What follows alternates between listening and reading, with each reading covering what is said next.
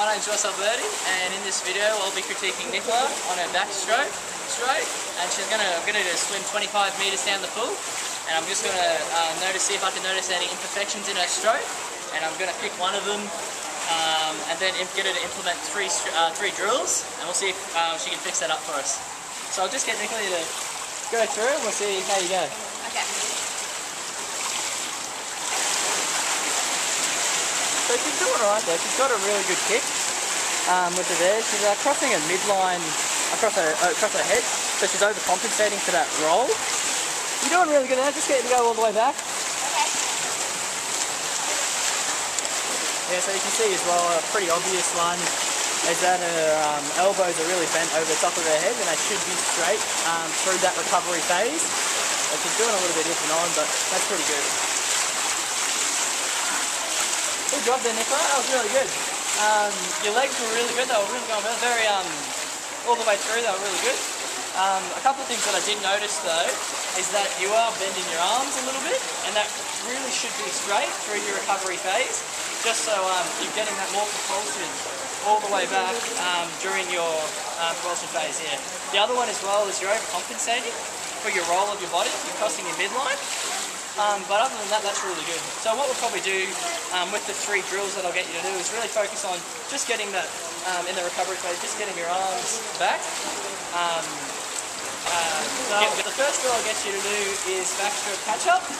And what I'll get you to do is just get in the streamline position. And what I'll get you to do is just go through your stroke, touch on your opposite hand, and that'll initiate your next stroke. And you just keep doing that. So just try to keep your arms straight, and then we'll see how you go.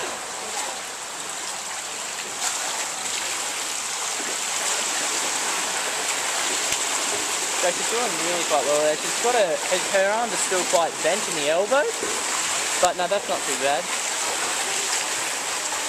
Good job there. You're still just kind of keeping that elbows a little bit bent, but that's really fantastic. You've done really well. I'll get you to swim back, but that's really good. You're doing great. Okay.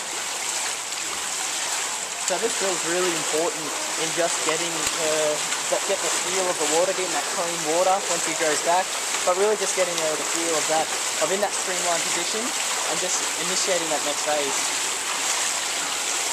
Really good job there. So that was really good there. You did really well. I was really happy with what you did there. One thing I did notice is you're still bending your arm just a little bit. So the next one we're going to do is called vertical catch-up. So it's the same thing again, but just your arms will be out at 90 degrees when you're going through your stroke.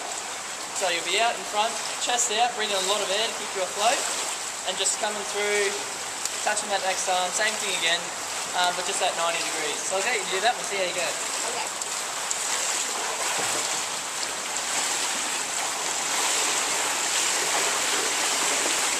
So she's trying really hard there, that's really good. Like this is a really good drill for her to do at the moment, because it is really keeping that elbow good. Well done there, get you to swim back. Good job. So it does force the swimmer to have a really long, effective stroke under the water, and just good arm extension.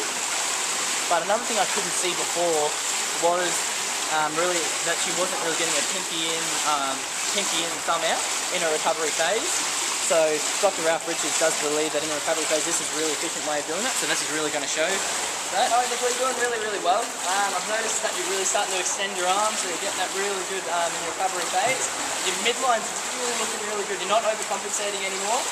One thing that I have noticed that you're doing, and I believe will improve your midline, is that you're doing really awkward where your pinky and thumb is when you're coming over in your stroke. There's no real structure to it, and what I really want you to do is come through with your arm, with your thumb up, and then changing about when you come up to this point here, and then back with your pinky back into the water. Dr. Ralph Richards believes that this is a really good way to aid in the rotation of your shoulder, as if you're coming up with your thumb up, you can't go past this point, so you have to go into that pinky, and then you get a really good stroke through. So what I want you to do for your last drill, it's called the sailor salute. It's a bit of fun, it's a good way to end. So what I'll get you to do is, before when you're in your streamline position, coming back through, when you hit 90 degrees, so instead of doing a catch-up like you were before, you're hitting 90 degrees, and what I want you to do is, I want you to do a salute, and then come back out with your pinky straight up. and then back into your phase. So I guess we'll do that, we'll see how you go.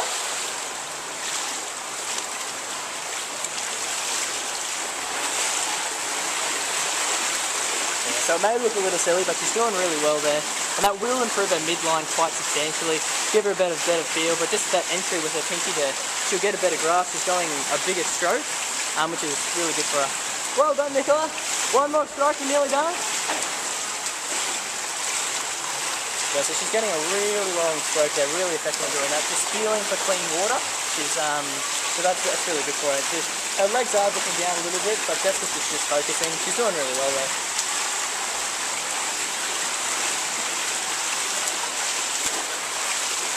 Fantastic, man. Did really well. Really happy with that. So how do you reckon you went? Alright. Yeah? You're feeling yourself grasping for that clean water out in front? You're not wobbling as much, your arms are really straight? Yep. Fantastic. So what I might get you to do is just do one more normal stroke through and we'll see if that's improved a little bit. Just think about what we've done. Take it slow. But yeah, we'll see how you go.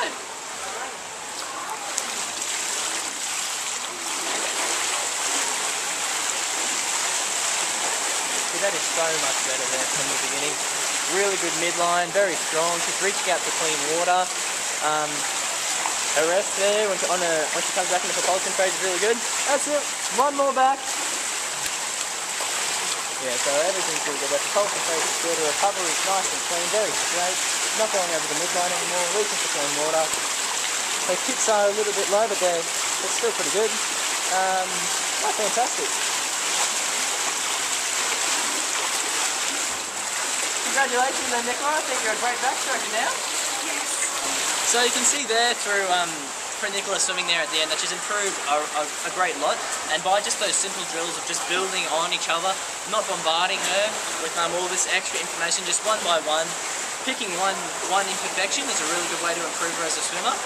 Although she was pretty good, it really was just in that recovery phase that I needed some improvement in.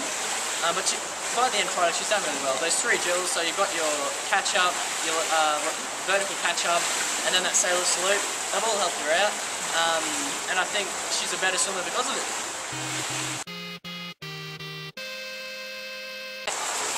My name's Nichola, and today for my aquatic activity I'll be assessing Ross. And Ross is going to be doing freestyle for us. So after I watch Ross do a lap or 2, we're going to be able to find out what he's doing wrong and how we're going to fix it. We're going to fix it by doing 3 different drills, and I'll think of those drills after I've seen him swim, so I know what to fix. So Ross, do you mind just swimming freestyle for me to halfway back? Sorry.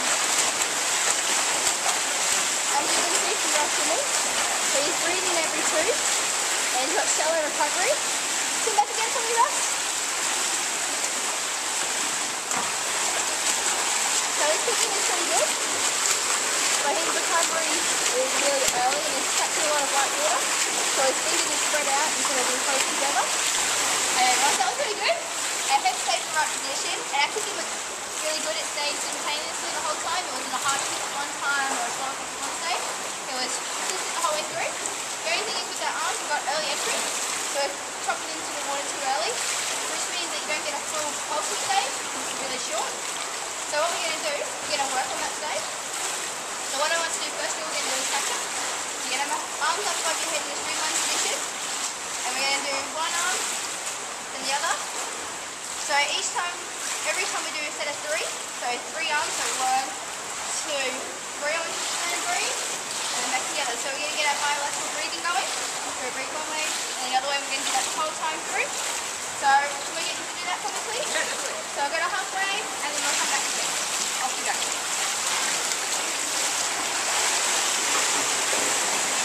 So he's still doing a sitting breath, and now he's doing the later entry, so we're going to get a better propulsion stage. And kick him back again after us.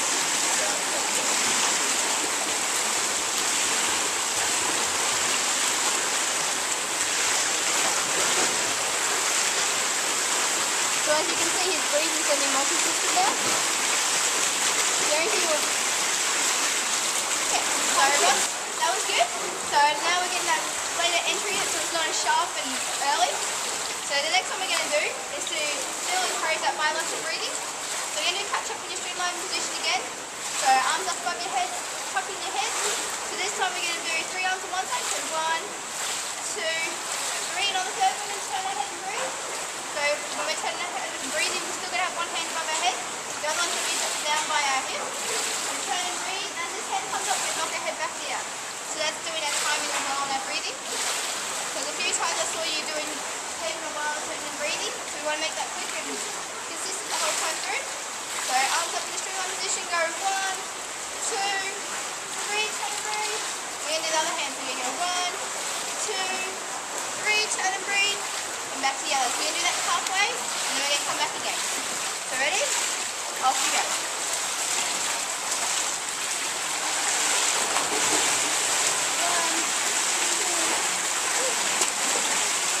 So as we go down, we're still getting our leg entry into the water.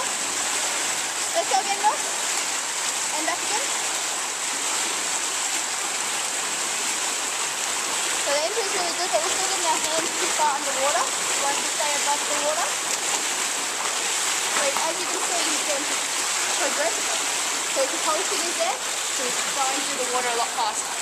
That was good, Ross? Okay, Ross, so the last drill we're going to do to correct it. So what I have noticed a few times, that you're doing really straight arms while you're recovering. So we've got to, so that is alright, but to perform better, we want to try and get your bent elbows a bit. So the way we're going to do this is like snail trail drill. So what it is, on your longer sides, when you come in, so after your propulsion stage, we're going to bring your thumb along the sides like a big zipper, and underneath our armpit, then we're going to pull it forward and reach out. So I want you to get the whole snail, so your thumb's lying to the side of you, up to here, and we're going to flick out and reach out there. So then, when we're out here, we've got to make sure that our hands and fingers are together, so we can pull into our F shape. Okay? So we're going to do it, so it's pretty much just doing one hand and then the other. So it's not catch up, it's just doing one hand and the other, the whole way with your thumb coming up your side. Alrighty, let's have a go.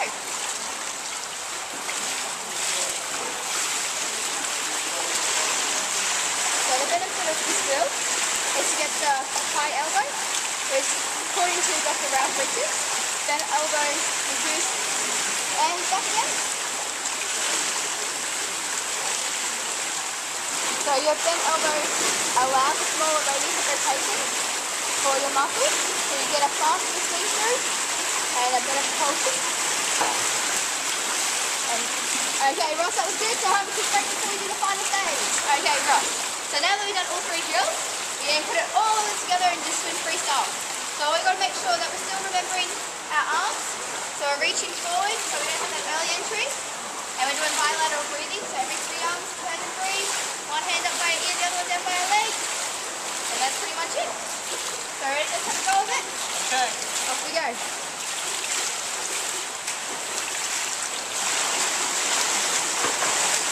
So we've still got his kicking going.